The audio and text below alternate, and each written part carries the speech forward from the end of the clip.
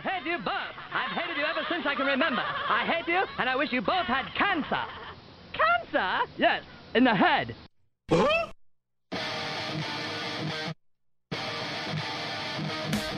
I'm as mad as hell, and I'm not going to take this anymore. Pay no attention to that man behind the curtain. Are you telling me you built a time machine? Out of a DeLorean? This is the Stupid Answer Show. Uh-oh. Sounds like somebody's got a case of the Mondays.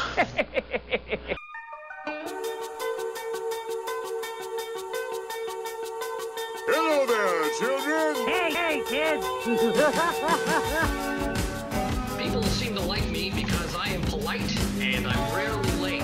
Don't worry, I got an idea. And now, the host of the Stupid Cancer Show, Matthew Zach. Not that there's anything wrong with that. Because he has a lot of chutzpah. All right.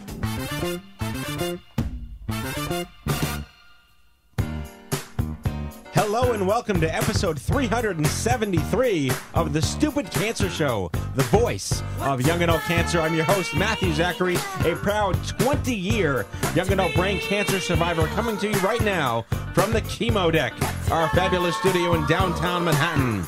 Broadcasting since 2007, the Stupid Cancer Show is a production of Stupid Cancer, the largest charity comprehensively addressing young adult cancer, online at stupidcancer.org. I'm Kenny Kane, co-founder of Stupid Cancer, welcoming all of our first-time and returning listeners. Never miss an episode by subscribing to the podcast on iTunes and following us on SoundCloud. It is not okay that 72,000 young adults are diagnosed with cancer each and every year. So, got cancer? Under 40? Sucks, huh? Well, it's time to get busy living, folks, because the Stupid Cancer Show is changing the world one chemo infusion at a time. We got a great show, Cycle of Lives. On September 2nd, David Richman will begin a 5,000-mile bike tour of the United States in an effort to raise awareness and funds for cancer research. Along his tour de force, he will meet with a variety of people who have been affected by cancer to write a book. David will join us tonight to share what is inspiring him to embark on this incredible ride and what he hopes to accomplish with his Cycle of Lives project. We got a Survivor Spotlight on author and young adult survivor Sophie Vanderstap. All righty.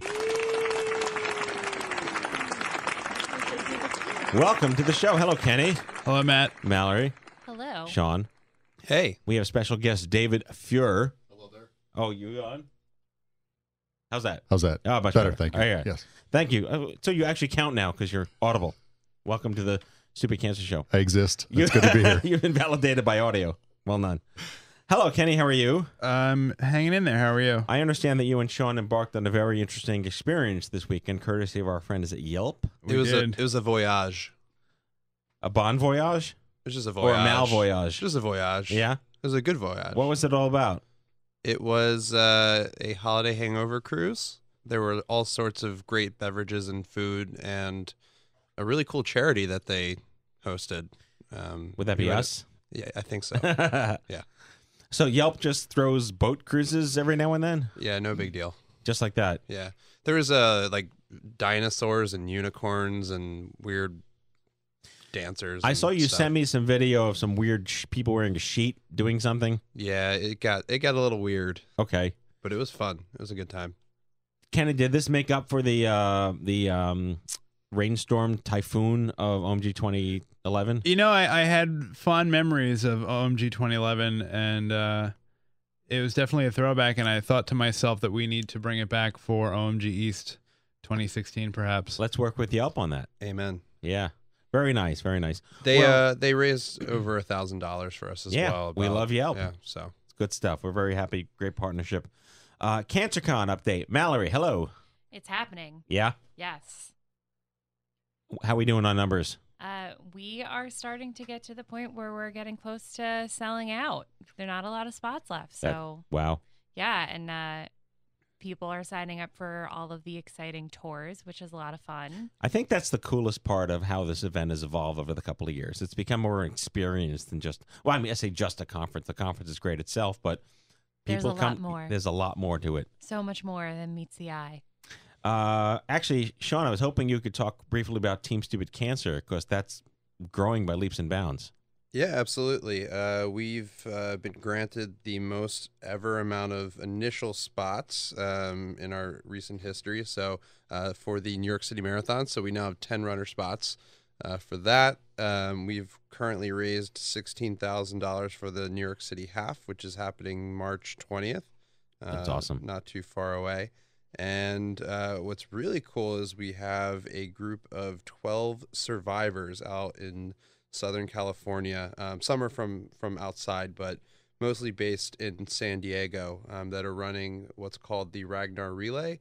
They're running from Huntington Beach to San Diego, or it's the other way. I forget. I think it's the first.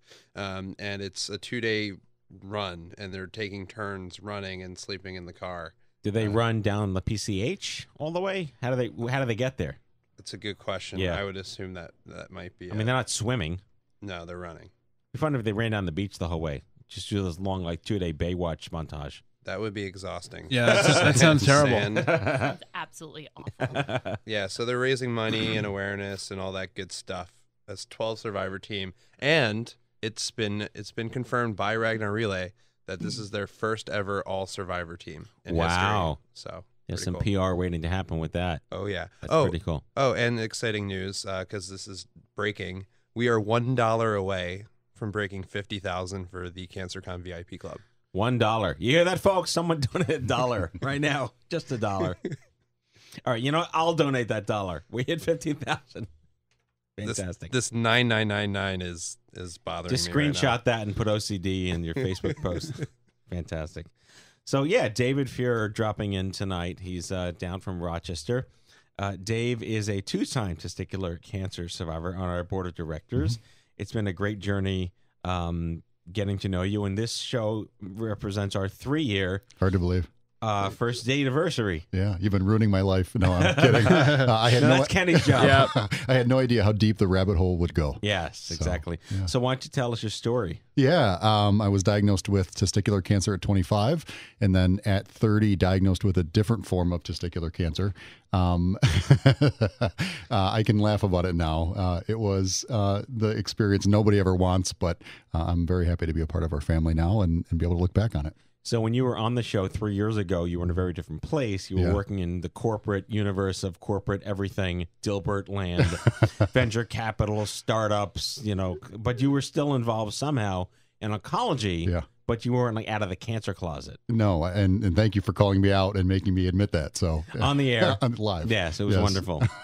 No, but you had like this gestalt moment after that for a couple of weeks and months, and we slowly started to build a friendship around that. And I always talk about how a lot of people want to put it behind them or live in denial, but they're happy in a certain way. We meet a lot of people who, I had cancer when I was 9, but I don't think about that. Right. But they don't realize the value that they could potentially have to someone else in that space. Yeah. Was that sort of, because you had a massive catharsis. Can you talk us through that a little bit? I mean, the revelation to me, I was diagnosed 9 and 14 years ago, which seems like a long time ago, but I only really started to deal with it 3 years ago when I joined our community. And so it's amazing how much, even though it seems like by years it was a long time ago, this being open and dealing with it has been such a short amount of my life. So you joined the board of directors. Yes. Because you jumped right into the deep end of the pool. But actually that was a blessing in disguise because I didn't know how much help and support I really needed and wanted. And just becoming a part and being able to connect opened the door to all of that. And so, it's, like we always say, you don't know what you need until you find it. And, right. That's been this experience for me. And now you're catching ghosts. Tell me more. What ghosts am I catching? No, that's the line from Ghostbusters. Oh. Remember? When Crickets.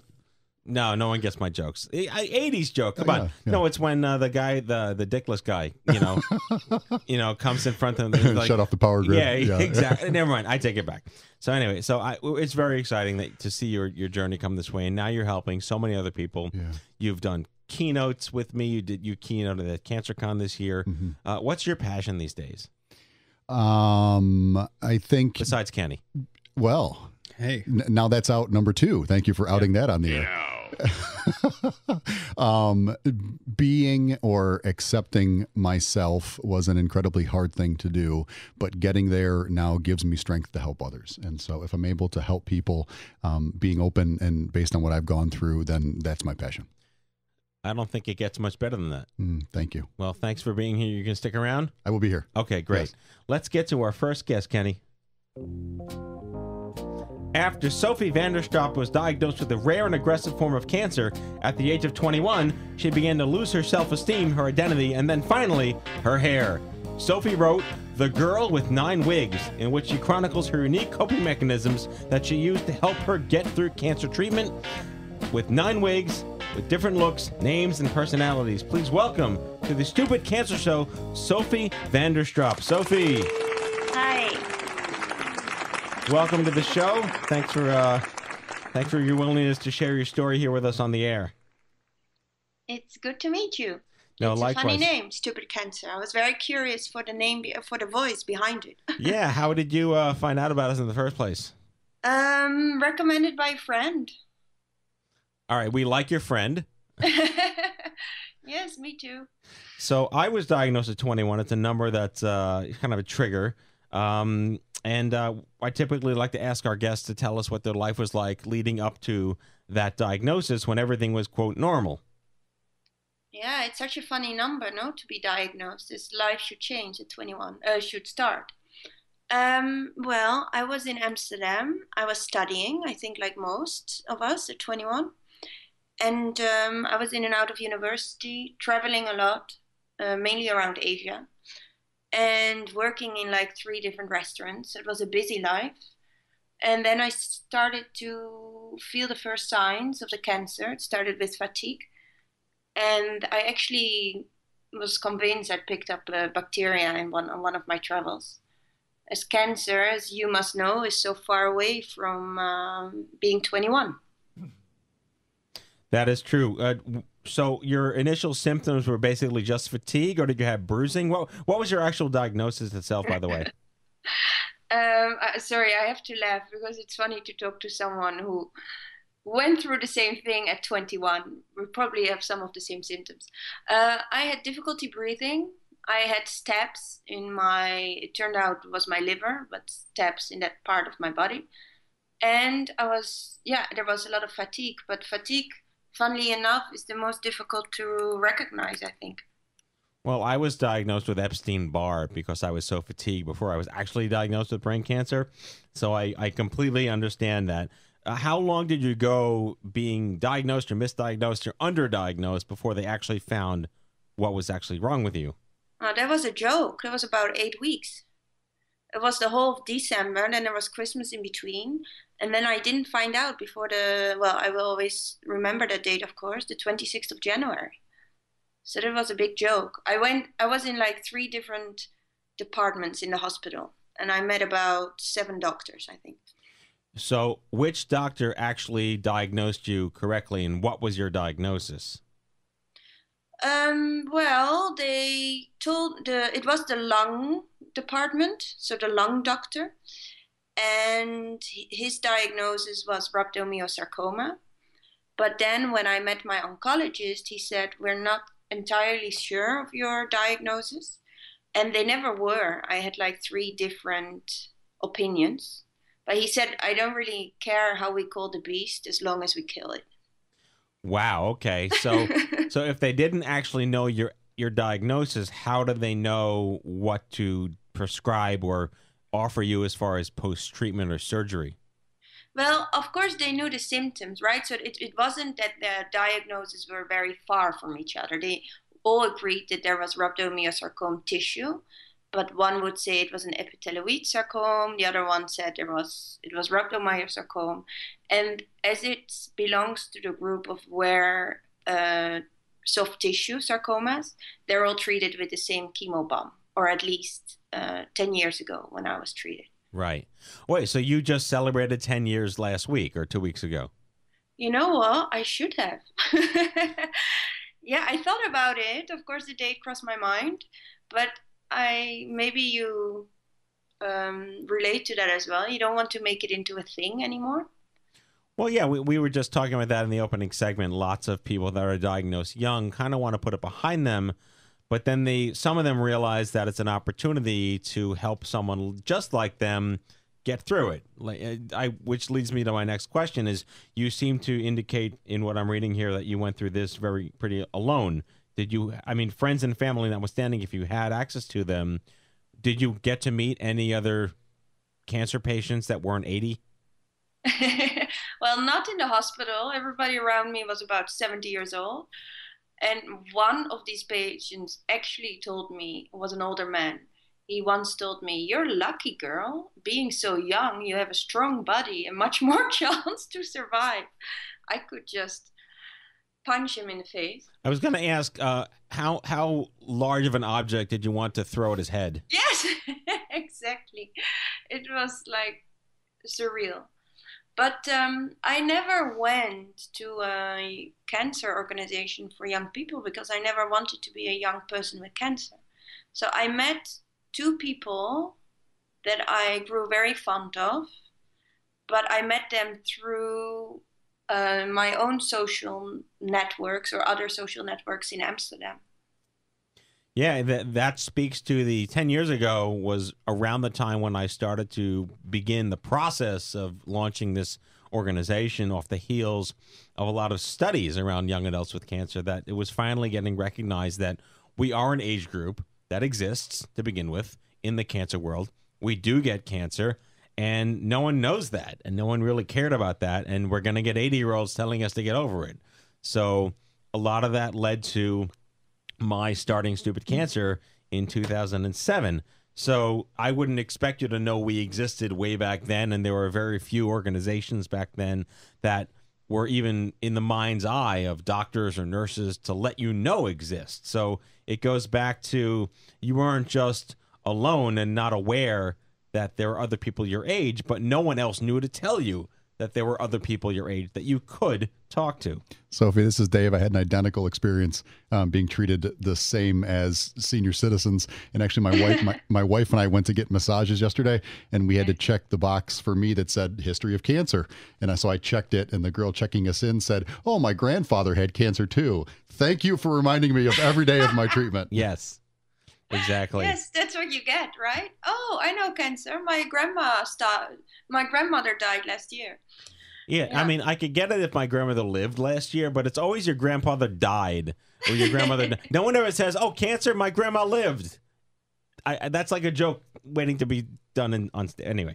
So let's get to your I hate the word journey, but like the next steps here.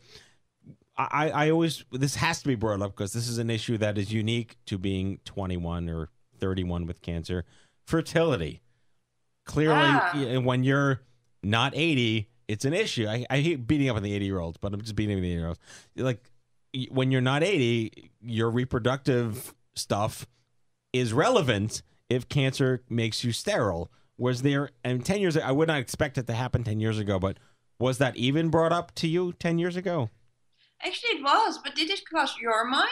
I mean, as a man, did this cross your mind? I was in a unique position because I was diagnosed in pediatrics.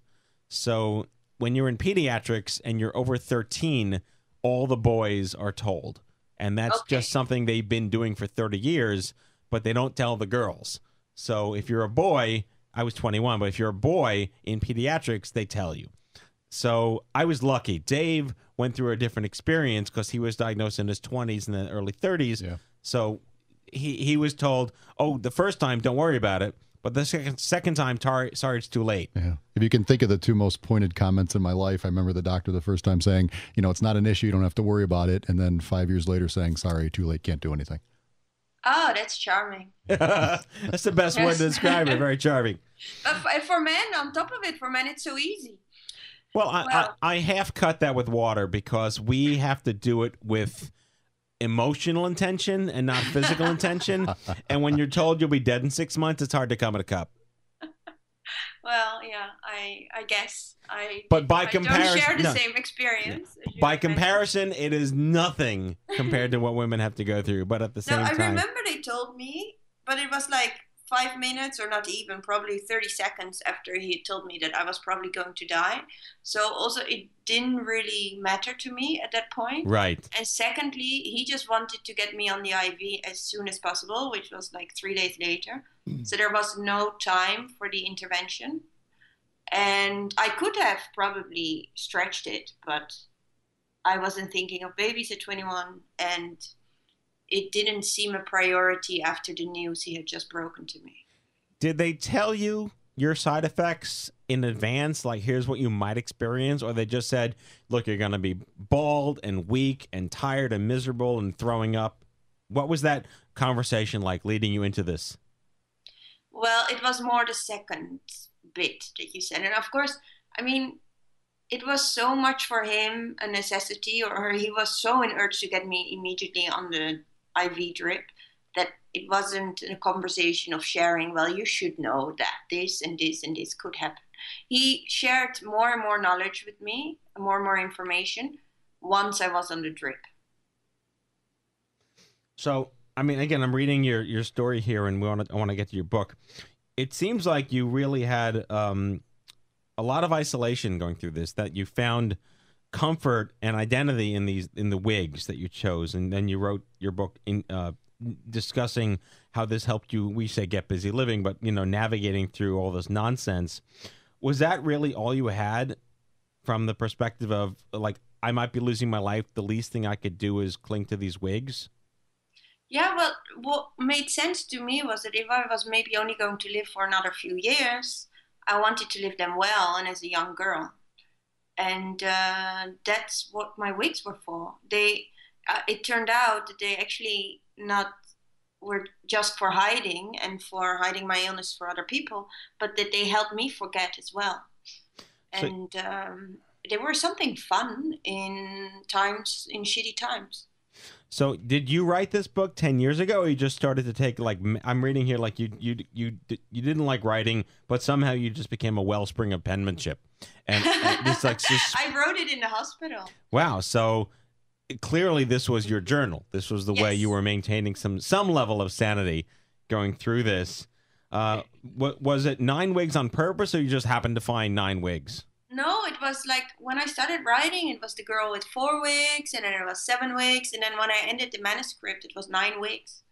So actually the whole book, I think the strength of the book is that it's completely real. It was so important for me at the time to keep the document completely real. So the names in the book, everything, the dates are true.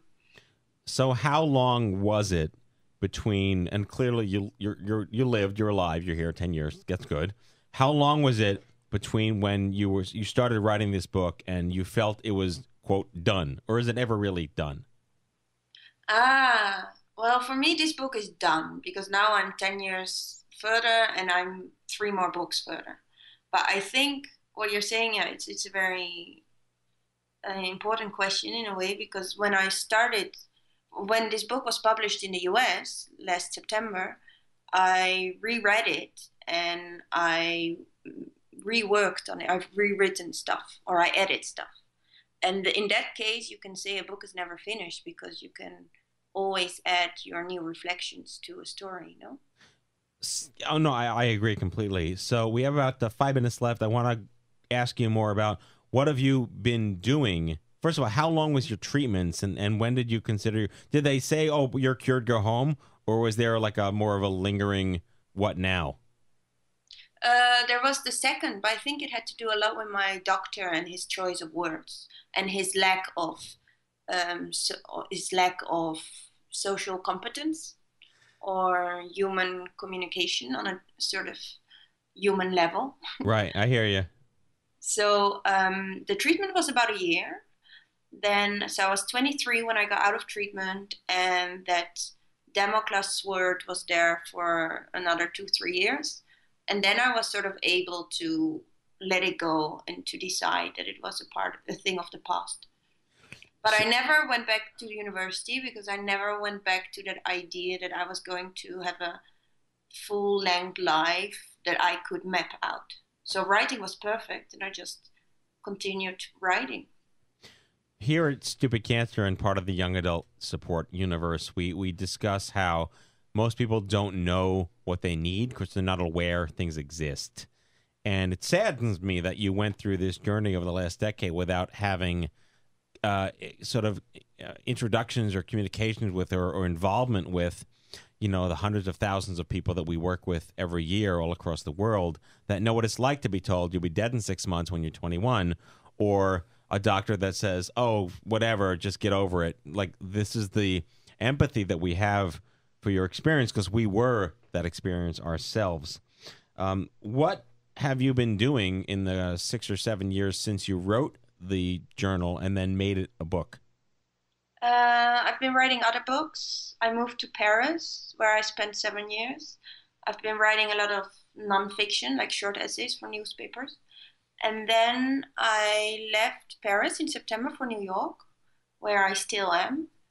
And I'm now working on a novel that I hope to finish in April. So it's interesting to me that you took time off to live your life and write these other books. What inspired you to come back and revisit this to publish it last year? That wasn't that was just the American publishing house that decided to suddenly want to publish it. Oh. Otherwise, it would have been published. Wow. A long time ago. So, so I'm reading here, The Girl with Nine Wigs has been published in 25 countries. We made it to a German movie. Yes. The book was nominated for a Dutch Literacy Award, and Sophie you have received several awards for the story, and you did a TEDx conference about it. How has the response been?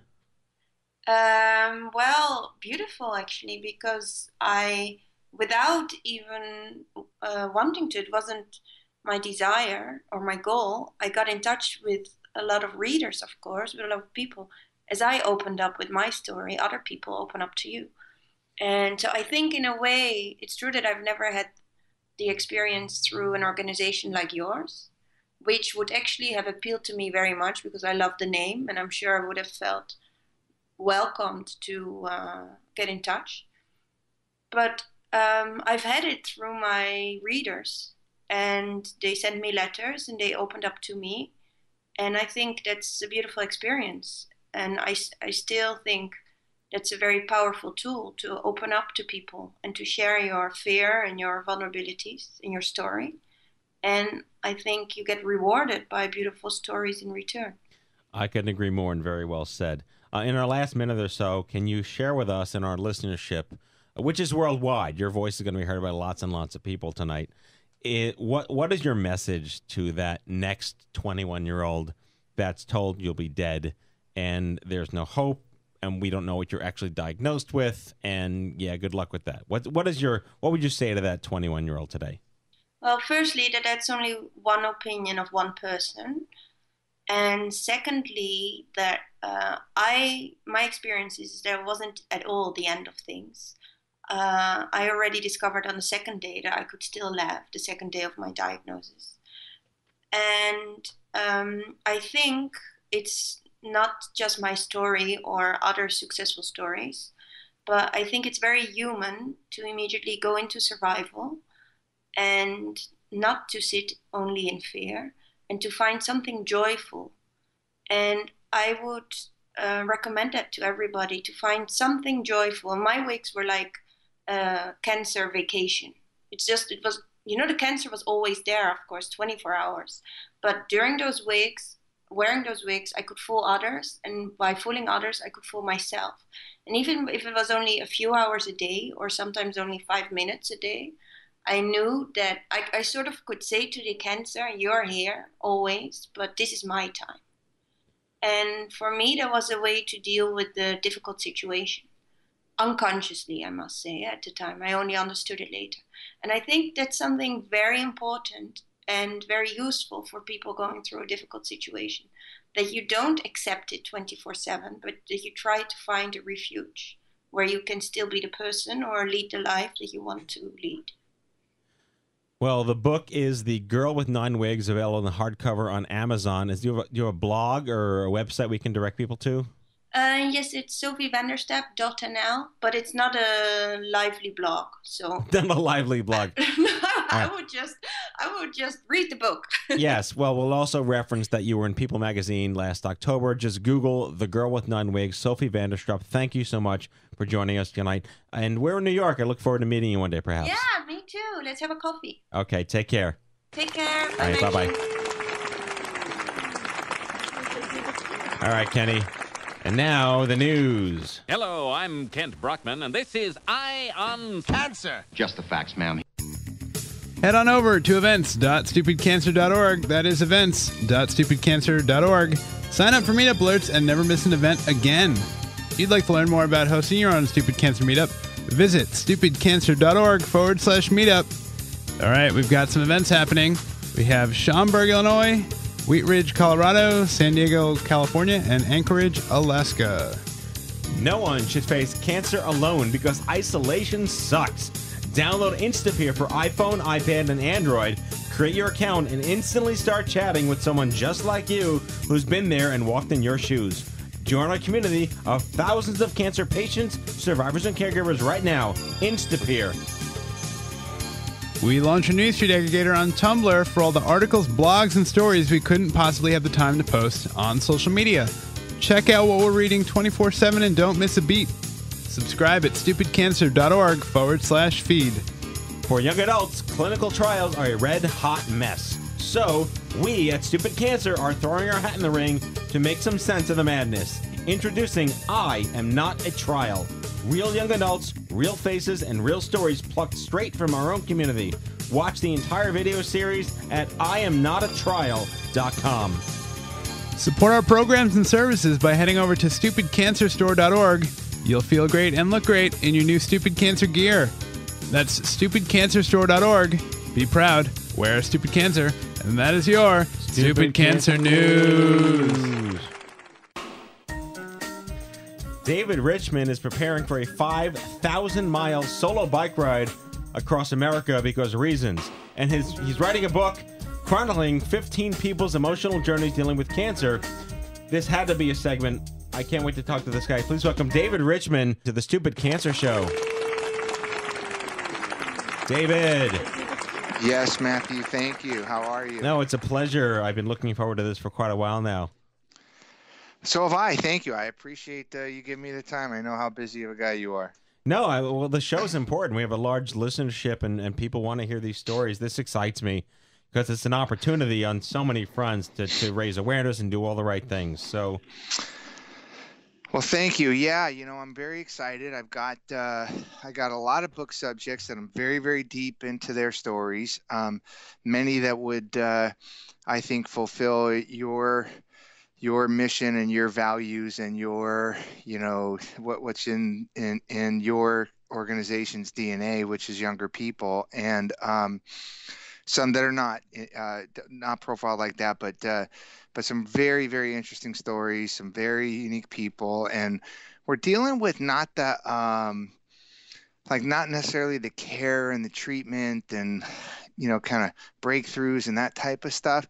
We're really dealing on the arc of their life story. Pre-cancer was them at point A, and post-cancer, even if it was a researcher or a doctor or nurse or something, after cancer came into their life, is them at point B. And then we I'm trying to chronicle their journey and talk about, mostly how they deal with the things they deal with and why they deal with the things that they deal with. And so just the stories are absolutely remarkable, Matthew. And I'm moved every time I talk to somebody, and the people are just remarkable. And I'm hoping that when it's all said and done, that the reader will have something to identify with, be inspired by, be moved by, and be helped by. Well, before we get started, I want to talk about the things that we have in common. Yeah. We both been affected by brain cancer. Yes. Just celebrated 20 years. You lost your sister. I want to talk about her story. Mm-hmm. We both have twins. Mine are 5. Yours are in their teen years. And we both have Jewish mothers, so that... Yeah, there you go. That is something in common. Yeah. Yeah, my sister was June. She was diagnosed in 2007, and had 2 young kids, husband, good career, and everything. And we were pretty close, but we all had our own lives, but we got closer and closer over the years that she went through treatment and surgeries, and she had a great cancer center here in Southern California to take care of her. Made a board study of her and really enhanced her care and experience. And she passed away in 2007. And every year since then, I've done a fundraiser to try to either help, one organization or another, to keep her memory alive and to raise awareness and keep the cause going. Your resume is a LinkedIn profile like a puzzle piece. You've been in real estate, construction, skincare, and you ran an animation company, and then financial services. So, is there anything you don't do? Apparently, decide what I want to be when I grow up. Right. Well said. Yeah. My experience has been everywhere. Nothing's really touched me as the thing that I ought to do, other than the one thing I never find enough time to do, and that's write. And I've written 3 books. This one will be my next, and that's the thing that I love doing. And it's only been in the last several years, and I've been writing on and off and letting life get in the way and distract me for many, many years, sometimes for many years at a time.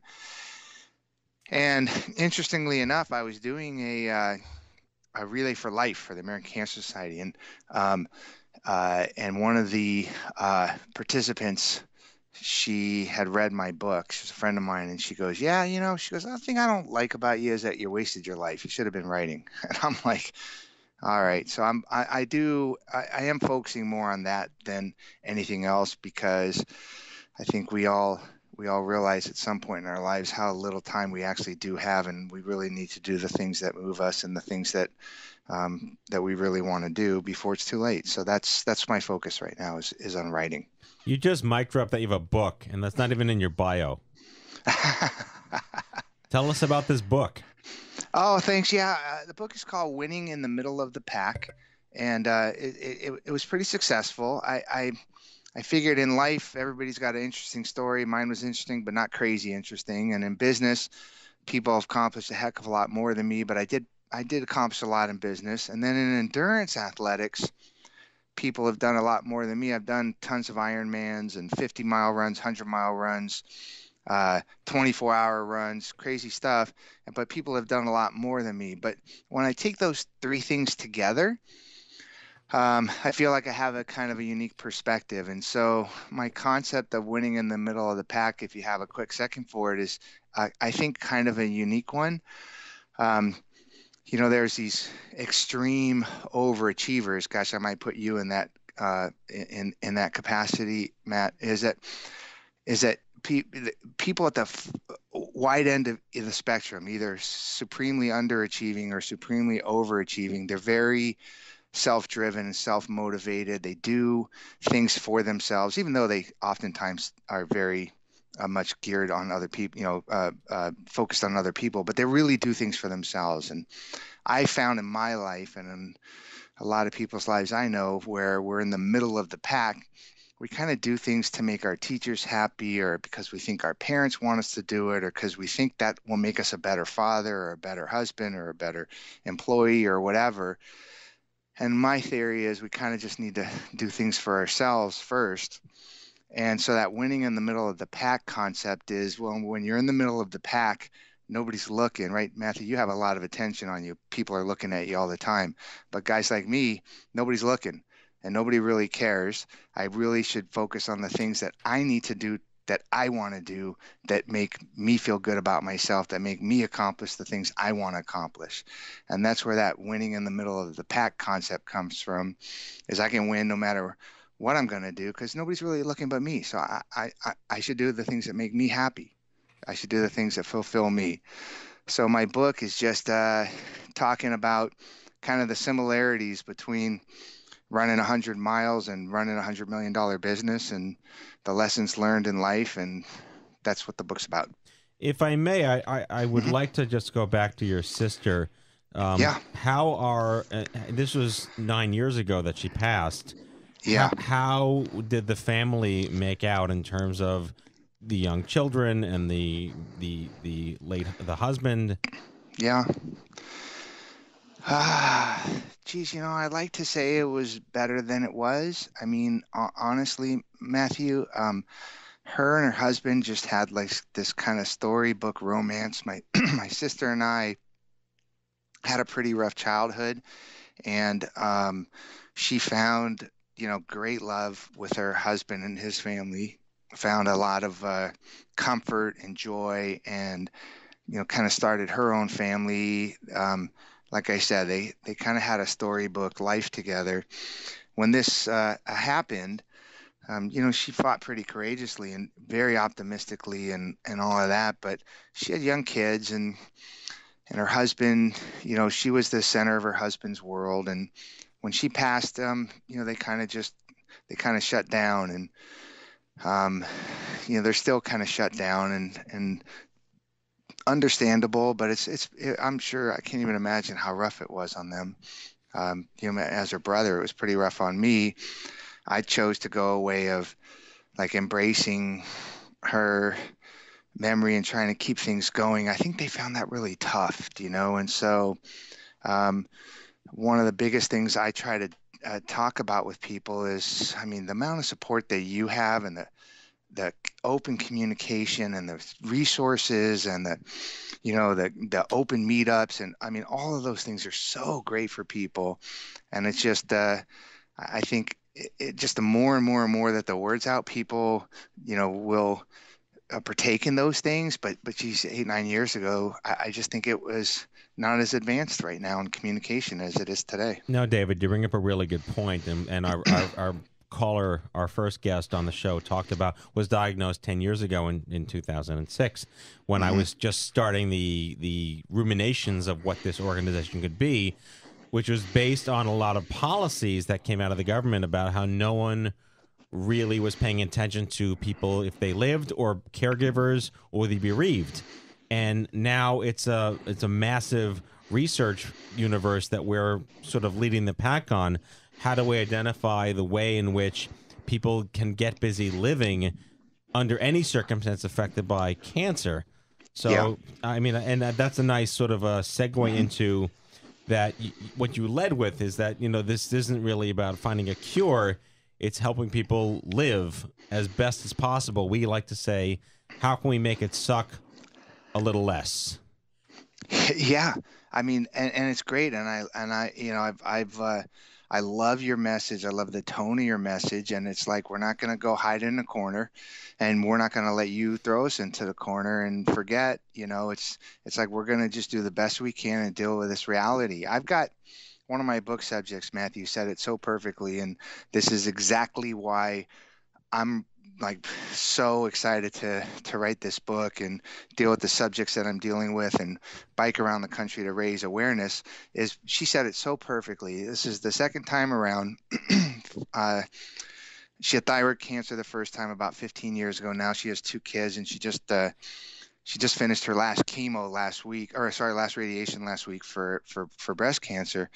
And the second time around, she got diagnosed, and she got up out of her doctor's office and walked to a room next to her, in the room next to the doctor's office, sat down. She said, cried her eyes out for 5 minutes.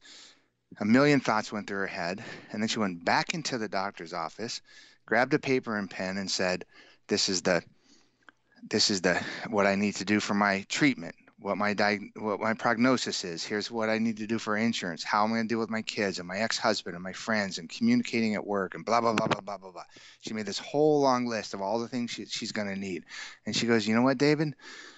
For last year, I can deal with everything on that list, and I check it off, and it's all good. She goes, but I could write a book about the 5 minutes I spent in that office by myself, crying my eyes out. She goes, but I don't think I'll ever have the time to do it.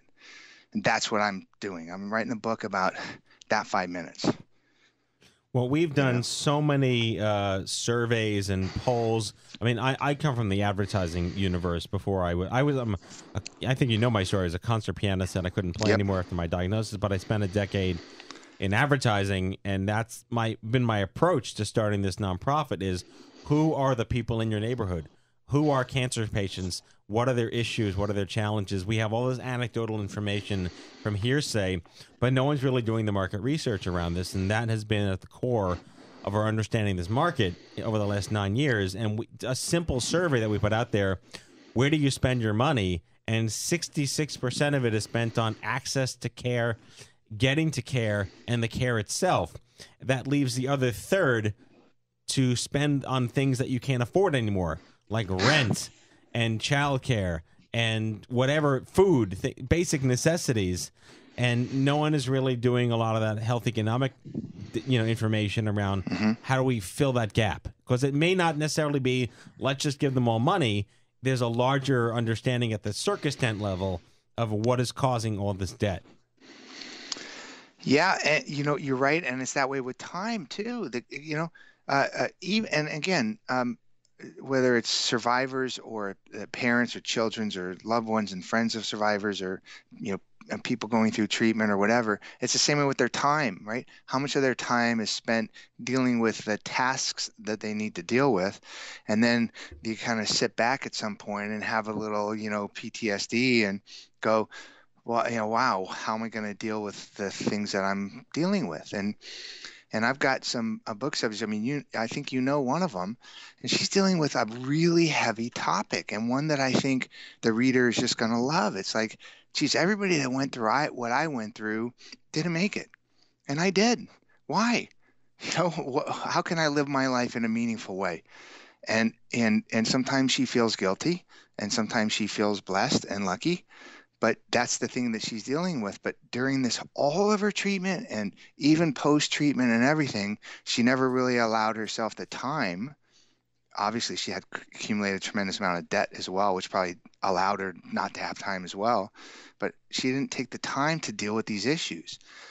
And I think people can relate to that. And that's, these are meaningful, powerful stories that I think need to be told.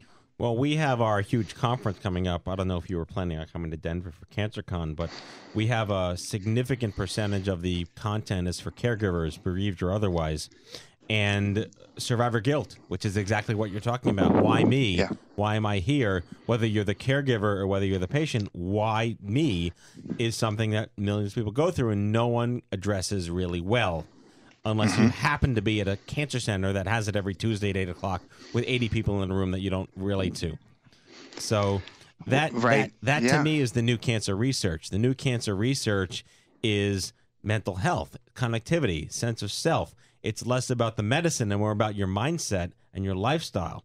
And for me, that's what excites me the most, because cancer survivorship research is really the new black. It's the next big thing that we talk about: immunotherapy, genomics, molecular medicine, screening, sequencing, all these fancy science things. That's that side. But this side is the cancer lifestyle. And it doesn't matter how you plug in. It's how do we better understand it and make it suck less for the next you. Well, obviously, with the demographic as well, is that they're going to be living with it for a very long time, hopefully, right? Most people. And so those are skills and tools that are so valuable because, this more than anything, the trauma and the change and just the big themes that run through your life as you're going through, varying stages and depth of this disease can have very, very long-standing effects. And if you don't have the tools to deal with them emotionally, right? We have the tools. We're getting so much better at dealing, medical tools to deal with it. But emotionally, if we don't have those tools to deal with, years and years can go by and we don't know how to solve the problems that this is all creating. And so I love what you guys are doing. I love it. Well, thank you very much. Let's take the last 3 minutes to talk about how you're clearly an underachiever in the athletic department, and yet you are trying to press yourself to do this insane Cycle for Lives campaign this fall. Tell us about that. Yeah, well, thanks, Matthew. So I'm going to start in Los Angeles, make my way down to San Diego, over to Phoenix, up to Albuquerque, and then down through Texas, Louisiana, Florida, and then up north to through Philadelphia, you know, and then into New York. So 5,500 miles, about 25 major markets, stopping at different hospice centers, research centers, care centers, hospitals along the way. Going to visit with some doctors and patients and raise some awareness, do some media to try to help different organizations raise a little bit more awareness or something. I'm going to be visiting with quite a few of the book subjects along the way. That's the way I made my route. And I'm not going to be lollygagging. I got kids and life and work and all of that too. So I'm going to get this done in 8 weeks. So it's roughly 100 miles a day, 56 days. So I'm going to take a day off, maybe or two along the way. But I'm going to be booking from city to city on my bike and make it there from here to New York the long way in about 8 weeks, and then get back to work, continue to talk to my book subjects, and hopefully by about the spring or summer of 2017 come out with a book that I think will help people. Again, underachiever is your hashtag for tonight's broadcast and interview. Very aspirational stuff. And I think our Kenny drives a car 5,500 miles. This is a bike in the opposite direction for 5,500 miles. Really inspiring stuff. Well, if you could do anything for me, Matthew, you could hope for a west to east wind, a little backwind, a little wind behind me would do me good for a few weeks. Well, yeah, I mean, west to east is always faster than east to west, so I think you may have the tailwind to help you out there. Exactly. Sorry. So, is there a website yet for this, or where can people learn more, or not yet? Yes, thank you. There is. The organization we set up is a nonprofit. It's you know, just for awareness or whatever. The website is cycleoflives.org, or on Facebook it's Cycle of Lives. Yeah, that's probably the best way. I'm on Twitter and Instagram and all those other things, but I think cycleoflives.org, the website, will tell people what we're doing, and you know, should be pretty cool. All right, David Richman, preparing for a 5,000-mile solo bike ride across America, west to east, writing a book chronicling 15 people's emotional journeys dealing with cancer. Cycleoflives.org. David, not the last time we will be speaking. Thank you so much for joining us tonight. Awesome. Thank you, Matthew. Continue to do what you're doing. The momentum is awesome. All right. Thank you. David Richman. Bye-bye. All right. Now it is time for our closing sequence. Prepare to activate. I hear there's rumors on the internets. You ever seen a grown man naked? And so, to all of you, a fond farewell. Hooray! I'm helping. You are a meathead. Oh, Magoo, you've done it again. That was so terrible, I think you gave me cancer. Okay, folks, that's our show.